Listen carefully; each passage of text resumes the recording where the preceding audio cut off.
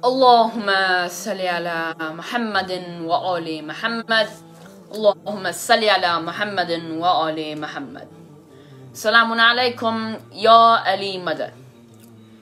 Tonight, as we know, we will continue going on with our series regarding the status, the Fazael, and the history of the 14 Masoomeen alayhi salam. Allahumma salli ala Muhammadin wa ali Muhammad. In my last lecture, we discussed about Prophet Muhammad. So, in today's lecture, we will discuss about Bibi Fatma Zahra s.a. Allahumma salli ala Muhammadin wa ali Muhammad. I will give a brief introduction so that it is easy for our young children, our youth and Azadar to memorize and learn about Bibi Fatima.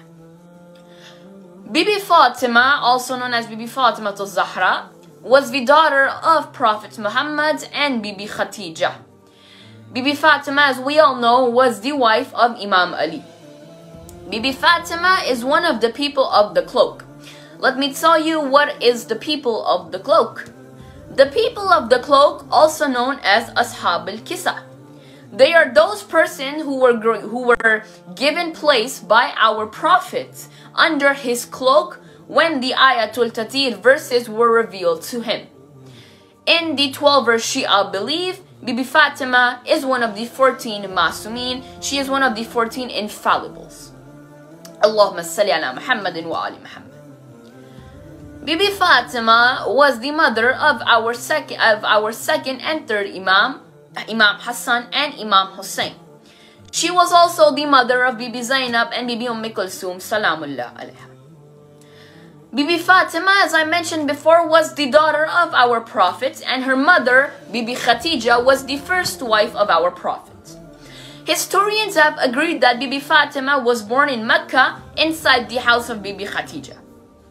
According to Shia sources, her date of birth is recorded to be the 20th Jamad al-Thani, 5 years after Baysat.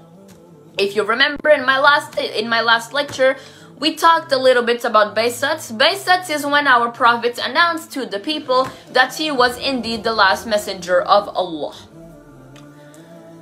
Bibi Fatima received several marriage proposals from all around Arabia. However, she will choose to marry Imam Ali.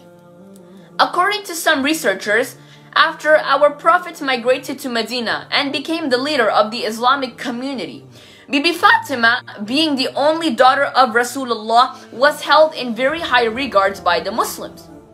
In addition, because of her superior qualities over the other women of her era and the clear love our Prophet showed towards Bibi Fatima, this caused many Muslims to pursue her hand in marriages, but they were all denied. All proposals were rejected by the Prophet, and the Prophet said that Bibi Fatima's marriage authority was in the hand of Allah, and whoever Allah wishes to marry Bibi Fatima will be the one who will marry Bibi Fatima. It was only Imam Ali's proposal which was accepted by our Prophet by the command of Allah, and then Imam Ali married Bibi Fatima. Both Sunni and both Shia sources state that Imam Hassan, Imam Husain, Bibi Zainab and Bibi Kulthum are the 4 children of Bibi Fatima. In Shia sources and in some Sunni sources, a name of another son is mentioned who was miscarried as a result of the injury that Bibi Fatima sustained during the events that occurred after the demise of our Prophet. His name is said to be Mohd. But now, just give me a couple more minutes. I will talk more deeply about this event and how Bibi Fatima got injured, because it is very important to understand and learn exactly how Bibi Fatima was injured.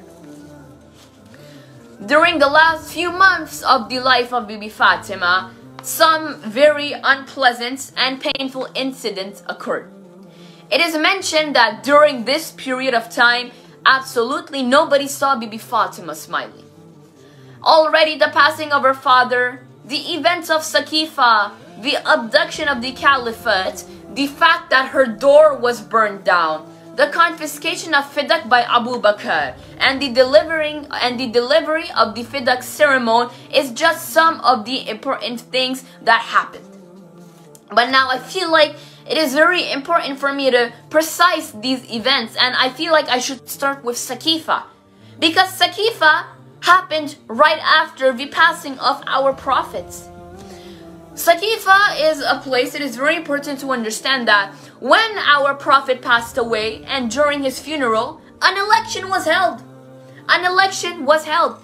During this election, Abu Bakr was elected as the caliph. Yet during the events of Ghadir, our prophet raised Imam Ali and said that whoever follows me follows Imam Ali. This is what our prophet said. This is the words of our prophet during the events of Ghadir, that whoever follows Imam Ali, whoever follows Rasulullah follows Imam Ali. These were the words of Rasulullah in the events of Ghadir. Yet, even after that, the Muslims, right after the passing of Rasulullah, they held an election in which they decided to elect Imam Ali. Please recite aloud salawat. Allahumma salli ala Muhammadin wa ali Muhammad. Yet our Prophet announced on the day of Ghadir, whoever I am his master, Ali is not your master. Whoever follows me, after me, follow Imam Ali. But yet, my Azadar, look at the Muslims. Right after Rasulullah passes away, they decide that they want to hold an election. They do not want to listen to the words of Rasulullah that were said during Ghadir, and they elect Abu Bakr. But this is just one of the few things that happened. Now, let's talk about the confiscation of Fidak. Fidak, a beautiful garden, was gifted to Bibi Fatima by her father Rasulullah after the victory of Khaybar. By the command of Allah, our Prophet gifted Baghi Fidak, the garden of Fidak, to his beloved daughter Bibi Fatima. But my Azadar, once again, after the passing of Rasulullah, it was confiscated. They took it away. Abu Bakr, he came and he confiscated Baghi Fidak. You can see that these events are right after the demise of Rasulullah. And this happened exactly right after the passing of Rasulullah. We have Saqifa, an election to choose the Khalifa, when our Prophet clearly stated on the day of Ghadir that the Caliph, the man to be followed after him, was Imam Ali. But yet the Muslims, they hold an election in Saqifa. Then we have the confiscation of Fidak. Fidak, the garden of Fidak, was gifted by Rasulullah to Bibi Fatima when they had the victory of Khaybar. Yet right after the demise of Rasulullah, with no justice, with no reason, unjustly, the Baghi Fidak was confiscated from Bibi Fatima. My Azadar, we need to open our eyes and see the injustice for absolutely no reason. This is unacceptable. And that is when Bibi Fatima, she delivered the Fidak ceremony. My Azadar, stay with me. That is when Bibi Fatima delivered the Fidak ceremony after Abu Bakr for no reason confiscated Baghi Fidak. She delivered this ceremony in front of many important companions of her father, and some of the most important events during this period, as I just mentioned. Some of the most important events, we have the confiscation of Fidak. We have Saqifa, the fact that her door of her house was burned down, and the confiscation, the abduction of the Khilafat. But my Azadar, it is very important to know, on the day of Eid Ghadir, our Rasulullah said, whoever I am the master, Imam Ali is now who you will follow. Jiska me mola, uska Ali mola. These were the words of Rasulullah. Yet on Saqifa, they are holding an election. During the funeral of Rasulullah, we are having an election. They are electing Abu Bakr as the first Khalifa. And then after the passing of Rasulullah, they are confiscating Fidak for absolutely no reason. And then they come and they abduct Caliphate. They have their own Khalifas. Yet Rasulullah mentioned that it was Imam Ali who was to be followed, not Abu Bakr. Please recite aloud salawat before we move on. Allahumma salli ala Muhammadin wa ali Muhammad. Bibi Fatima, she always stood beside Imam Ali. What I mean by that, she always took the side of Imam Ali. She was one of the main opponents of Saqifa and the choosing of Abu Bakr as a Khalifa. She was against Saqifa and she was against the fact that it was Abu Bakr who was chosen as the Khalifa.